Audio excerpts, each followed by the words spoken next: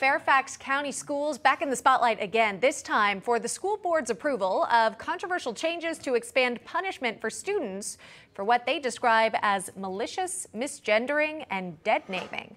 The changes in the Students' Rights and Responsibilities Handbook passed with an 8-4 vote, now making it possible for students as young as 4th grade to be suspended for calling a classmate by the wrong gender, even if it's not intentional. Joining us now to discuss is a former teacher in the county and concerned mom, Debra Tisler. Debra, welcome to National Report. This is kind of an interesting story. I don't think we've heard this before in other school districts across the country. Can you explain what students are really facing here? They're facing a complete truncation of their rights to freedom of speech, freedom of religion. At this point, these children haven't been taught truly at this young age what a pronoun actually is. So to hold them responsible for these actions is completely absurd. So again, it would be, calling someone by their different pronoun or not the ones that they wanted to use. Is that right? Even if it's on accident?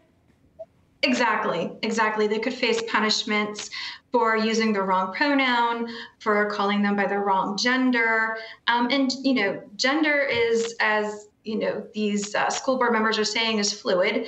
So, little children could be changing their minds at any moment on this issue. And how can little kids be expected to keep up with this? It's completely developmentally inappropriate. And this school board is using our tax dollars to radicalize and to push forward their agenda. All right, let's take a closer look at the student handbook here because they kind of lay this out. Again, this is approved by the school board, by the way. It says under discriminatory harassment, examples of discriminatory harassment include epithets, various slurs such as racial, dead naming, misgendering, negative stereotyping, jokes, written, printed, or graphic material that contains offensive, demeaning, or degrading images or comments. Discriminatory harassment may create an intimidating or offensive learning environment that interferes with a student's education and/or academic performance. For clarification for our viewers here, dead naming is when someone intentionally or not refers to a person who's transgender or gender expansive by a name other than their new chosen name. So a little confusing, but I think we clarified that as best as we could there.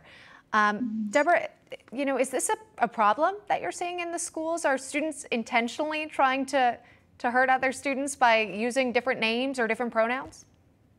No, they're not. And again, I feel that this is just another platform for our school board to sensationalize their radical agenda, when there are other areas that they truly need to be focusing on, like the pandemic of illiteracy and learning loss that is not being addressed by this school board, and they're not funding it to capacity and following up. So it just goes to show what their true intentions are, and they need to remember that their actions speak louder than words. And again, this now applies to 4th graders and above, young kids. And facing suspension, is that a possible outcome?